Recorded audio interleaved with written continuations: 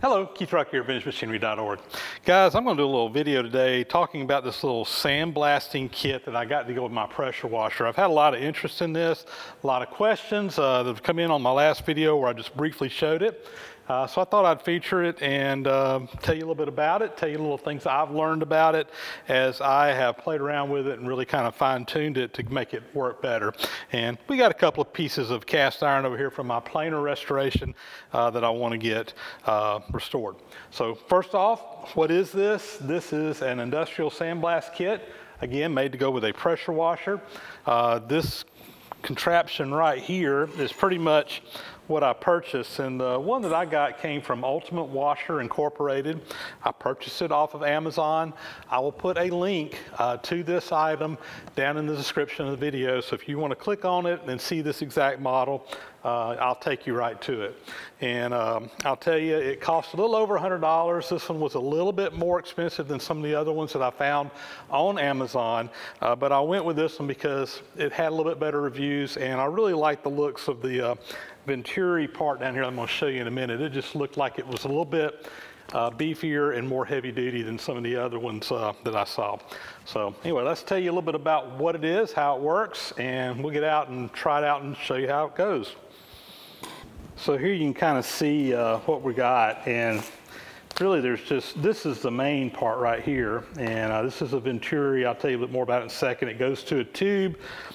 This is just a suction tube. You stick this down into a bucket of sand, and it sucks it up into the sandblaster head. So this part of the rig is really what does most of the work, and this is a Venturi that basically creates a vacuum.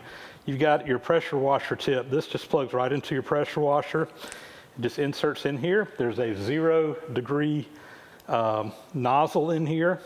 One thing that I will tell you right now is that when you purchase one of these, make sure you get one that is sized appropriately for your pressure washer. Look at your pressure that you're generating as well as your gallons per minute, and you need to match a tip for those specifications. And there's some charts you can find online. Basically, there's a different size orifice in these. It's just the size of the hole, and it needs to be sized for your pressure washer or it will not work correctly.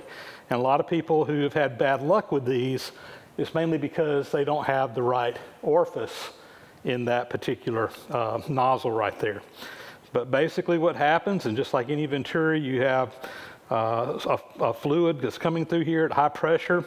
You got a hose coming off the side that creates a vacuum. This goes in, basically just sucks sand in. You got a mixing chamber here, and then a tip, and then the water and the sand together come out the tip under high pressure, and you're basically sandblasting using your pressure washer as a medium to carry the sand as opposed to air in a typical sandblasting application.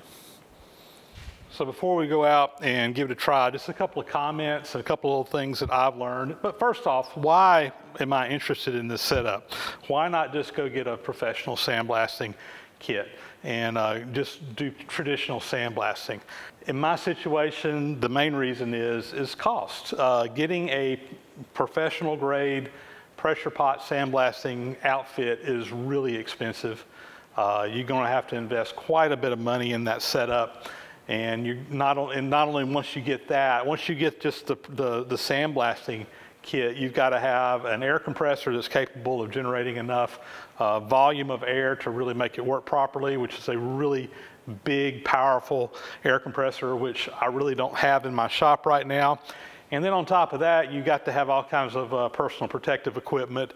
To really do it right, you need to have one of the helmets and the mask and everything that's pumping air in there to you, because you can get silicosis from breathing the sand, the dust in the sand. So you have to be really to do it right, you need to have that setup. It costs a lot of money. This setup here, about $100.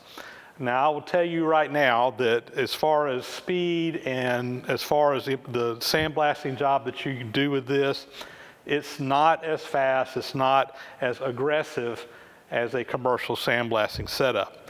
but for my application, I think it's actually going to be a little bit better. And mainly because it's not quite as aggressive. I tend to want to be a little bit more gentle on my parts because a lot of times, particularly I do a lot of blasting of cast iron, a lot of times there will be filler in this cast iron where there's little pockets and voids and inclusions in the cast iron. They'll put a filler material in there. With traditional sandblasting, man, you just blast that stuff right out. This setup here is a little bit slower, and it's not quite as aggressive, and I have not been blasting out all that filler material, which really saves me more time down the road. So it's not all about speed.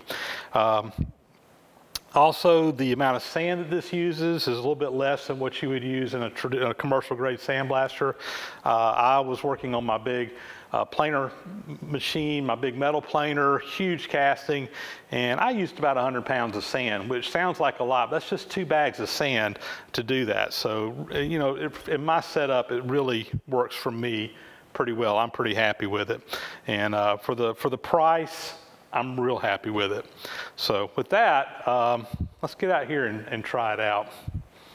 So a little bit about the media that we're using. This is just a bucket. I've got my sand in here. This is the probe. We just stick it down in the bottom, and that sucks out of the bottom of that bucket and does a good job. Now, when I first started, I was using this Quikrete all-purpose sand. I picked it up at my local Lowe's, and honestly, guys, it didn't work very well. It was just too fine. So doing some research, I switched over to this pool filter sand, also made by Quikrete, and this stuff here really does the trick. It's a little bit coarser sand. It's got some sharper corners on it, and it just takes some stuff off really well. So, you know, this bag of sand here was about $3.50 a bag. This sand was about $7 or $8 a bag. A little bit more money, but well worth it. Really happy with how this is working. So a couple other little things before we get started. First off, you want to keep this hose pointed up on this piece here. If you let it get down up underneath the bottom, you can actually have some water run back down the tube, which will clog things up. You need dry sand until it gets right in here to the mixing chamber. So I just take some duct tape and duct tape my pipe back here, and that tends to kind of keep it up in the general up position, which really helps keep that water out of there. Also, personal protective equipment. You know, I got on rubber boots, rain jacket here, and a face shield. The face shield probably being the most important part of this whole thing. You are going to make a mess. You're going to have sand coming back at you in your face. So at least protect your face and keep that out of there. Hopefully, because we're mixing this with water, we're not getting that sand dust, that silica dust that really kind of makes sandblasting dangerous. We're encapsulating that in the water, so it really makes us a lot safer. But it's probably still a good thing to at least wear a dust mask while you're doing this, just to make sure you're not breathing any silica dust to keep that out of your lungs, because that can be bad. Let's fire this thing up and we'll show you how it works. All right, so you want to come in here and just start blasting away. Sometimes it takes us a couple of seconds for the sand to really kind of get up in there and start blasting. But once it does, it starts stripping this stuff off pretty well.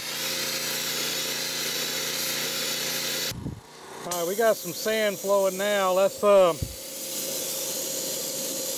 get in here and start doing some blasting. It's taking it down to the bare metal. Like I said, it's not super fast, but it gets it done, and it conserves the sand at the same time. So I really like that combination.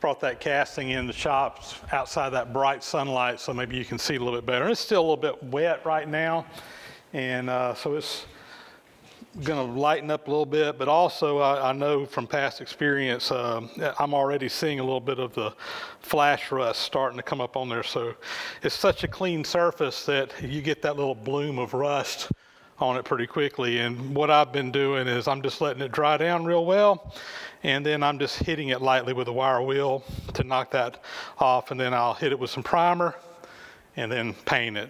But all in all, I'm pretty happy with the results. Again, it's maybe not quite to the same level as a commercial, air assist sandblasting setup, but for my application, not being as aggressive is actually a good thing. And I'm not worried about being in too big of a hurry either. So for the price, it's a good deal. It's a real good deal. And to give you an idea of what I've done with it so far is I've been cleaning up these castings here. This is for a big metal planer. It's a machine that I'm in the process of restoring right now. This is the kind of stuff I'm usually needing to clean up is big chunks of cast iron, and again, without getting too aggressive. So I think it's going to work good for me. I've probably used maybe 200 pounds of sand altogether, including what we just used on those legs over there, and I've still got some sand out there in the bucket right now. So, it's not using up too terribly much sand. It's doing a good job. This has already been sandblasted and primed and painted for the most part. One thing I did do is on my machine surfaces, I covered those with duct tape before I blast them, because I don't want to take any material off of these precision, in this case, plain surfaces.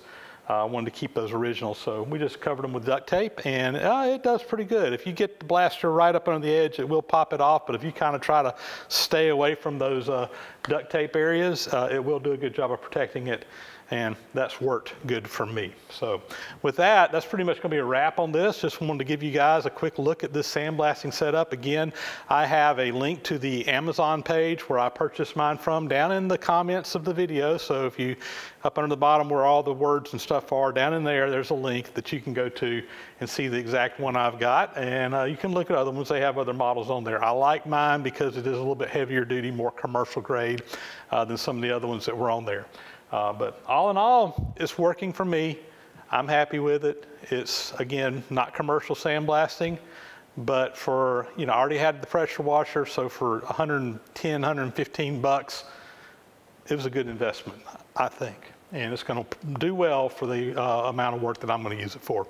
That's it, guys. As always, thanks for watching. Please subscribe to the channel if you haven't already.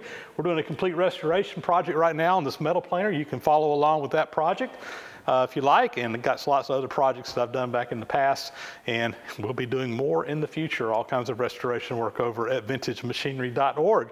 And we'll catch you on the next video. Thanks for watching.